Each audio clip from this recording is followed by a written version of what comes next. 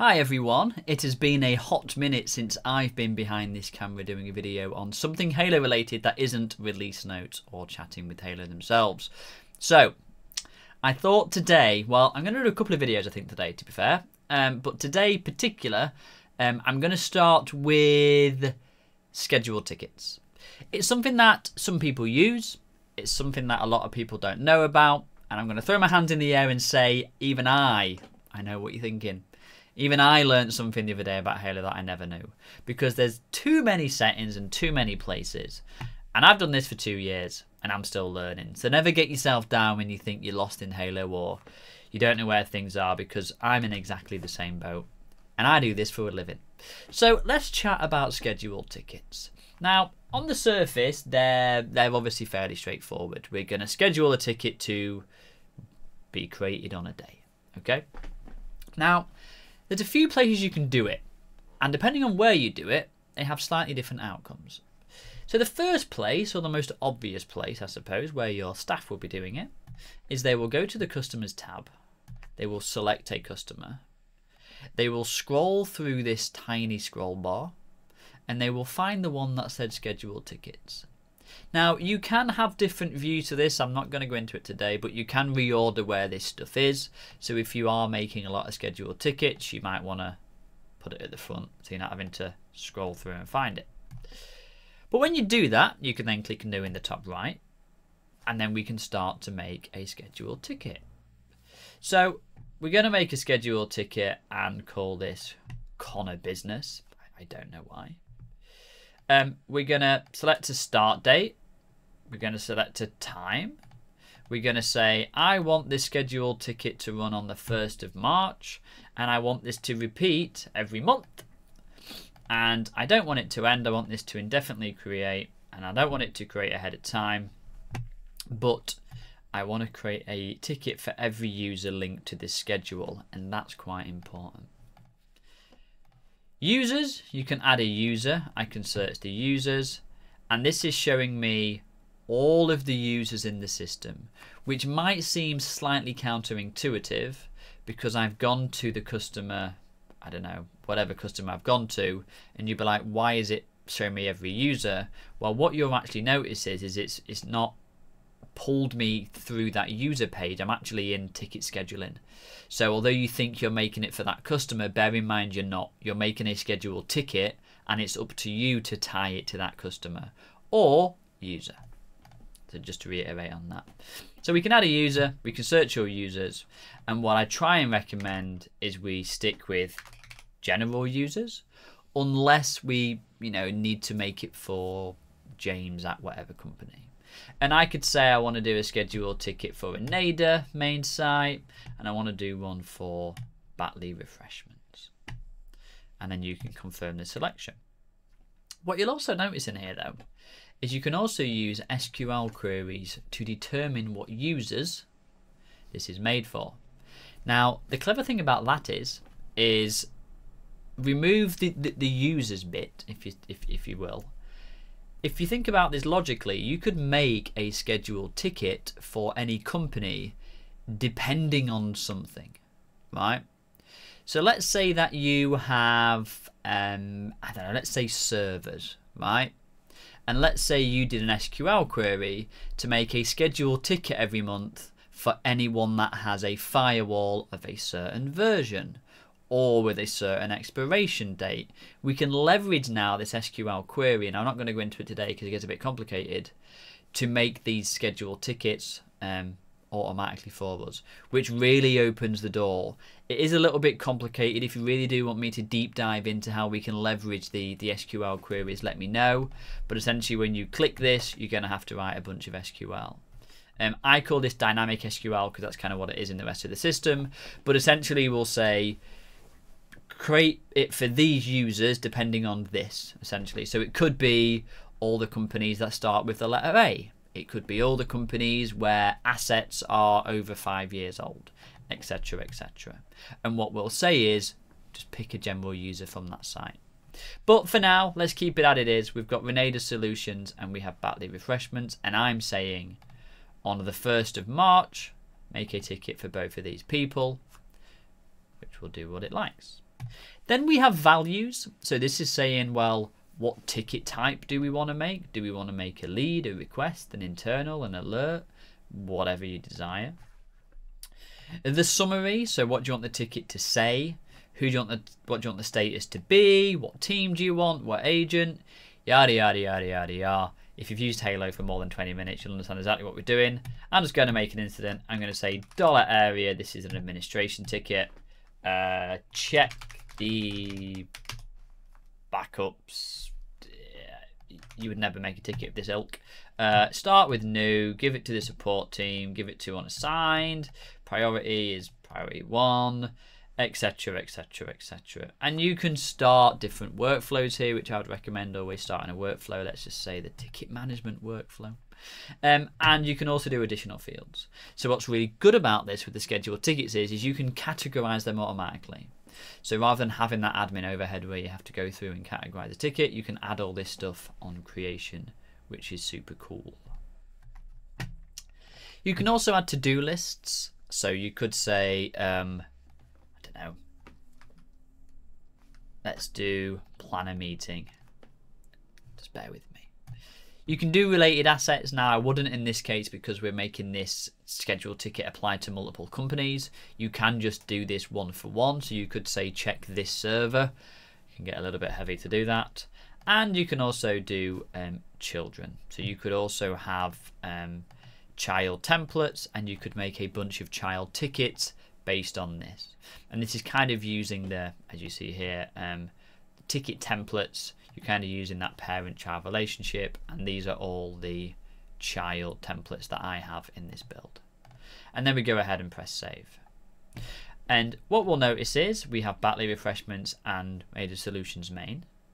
If I go to the customer now, Batley Refreshments, go to the scheduled tickets tab, you will see here that on the 1st of March, it's going to run this. But if I also go to Major Solutions Limited, I think I might have used my internal customer. No, that was already open. Let's see. Probably paying attention to what I was doing. Scheduled tickets, where art thou? Here we go. There's already 2 here, look. You'll then see that we have then 2 scheduled tickets, one of them being active now. Now, it can be a little bit like, oh, what scheduled tickets do we have? Where are they all? Fear not. If you're an admin, you can go to configuration, you can go to tickets, you can go to scheduled tickets, and you can then see all the scheduled tickets in the system. Now, obviously, just bear in mind that there could be multiple customers, but Halo do show you which customers these scheduled tickets are assigned to. That's function 1.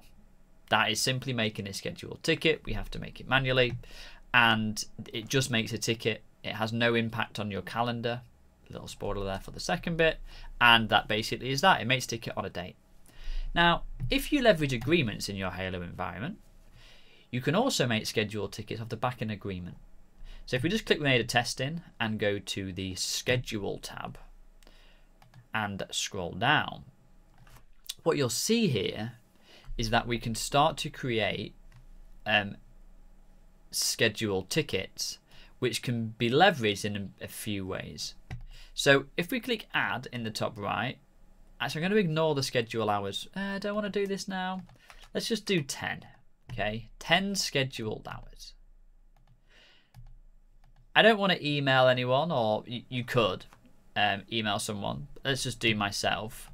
But what this is doing is this is actually going to send a calendar invitation out, scheduling in this ticket. And it's going to appear in the calendar of the agent that we select in a minute.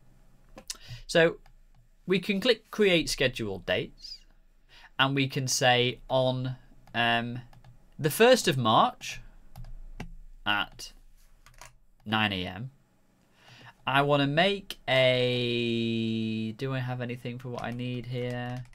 Nope, I can make a internal ticket for Connor Fagan. Subject being site visit, and the hours, I can say they're there for 8 hours.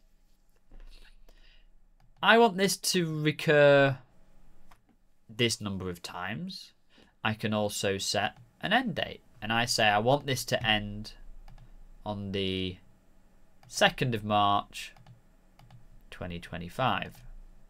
So I want it to make it on the 1st of March 2025, but no more from that. I want it to end at, I don't know, 8 AM. Doesn't really matter.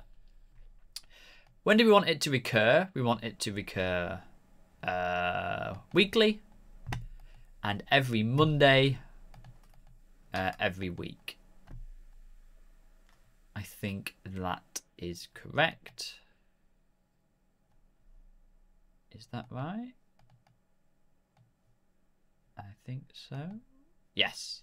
And we'll then see, sorry, my head was falling on my shoulders there. We'll then see in March that we have this calendar entry appear every single week for the remaining... Oh, I pressed the wrong button. Please everyone hold the line while I speed through this. Site visit, hours 8, ticket type incident, Agent Connor, start date 1st of March, end date 2025, 2nd of March. Want to make sure it creates it on the 1st of March. Does weekly, every Monday, every week. Next, there we go, we're back. And we can see as we go through this that then there's a site visit scheduled in every single week for the rest of the year. And away it goes. And then I can press save. And this is going to do two things, just to be clear. This is still going to make the ticket in the system. It's going to make an incident ticket with the subject and the hours. But it's also going to do a calendar entry. Now, we have obviously missed some of the really nice stuff about doing this for multiple customers, doing any dynamic SQL, setting up all of the fields on the ticket. But this is really nice for people to see that we're kind of doing these site visits. This is kind of what I would always recommend it for. And then we can go ahead and press save. And we sit back 30 seconds. I will pause while this spins through and does all of this magic. There we go, and we're back. And once you do all that, it will say that you have 414 hours remaining because we have the scheduled hours. If I edit this and type in 424 hours and press save, it will then null it out to be 0.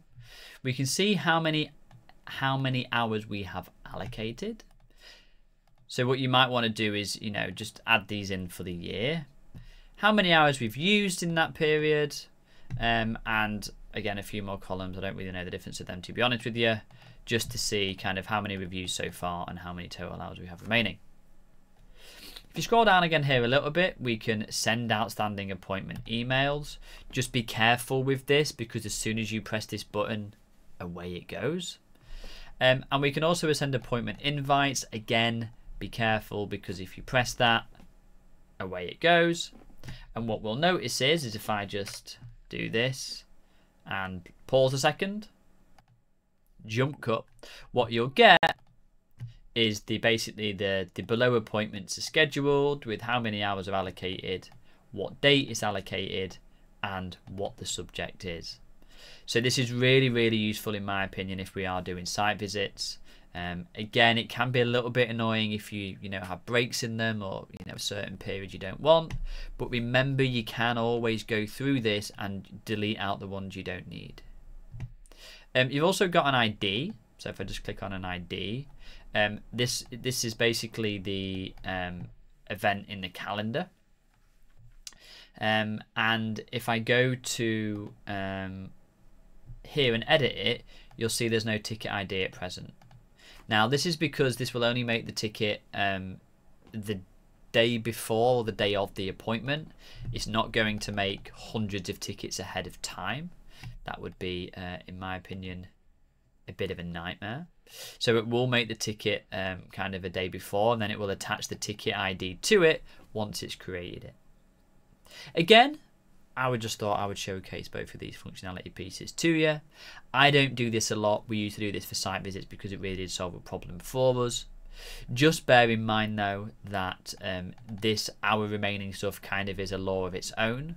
But remember, if you are doing a site visit and you record the time against the ticket, that ticket time, once you close it, will then be caught against the agreement, whether that's fixed or prepay. So 2 ways to handle scheduled tickets inside of HaloPSA. You can go to the customer or the config area and make a scheduled ticket, or you can go to the agreements, click on the schedule tab and start to have fun and play with these. I've been Connor Fagan. I hope this has been mildly helpful for you. If you haven't used it, have a play. Any questions, put them down below. I do try and respond, but we are extremely busy. Thank you again for all your support. Have a beautiful day, and I'll speak to you soon. Bye-bye.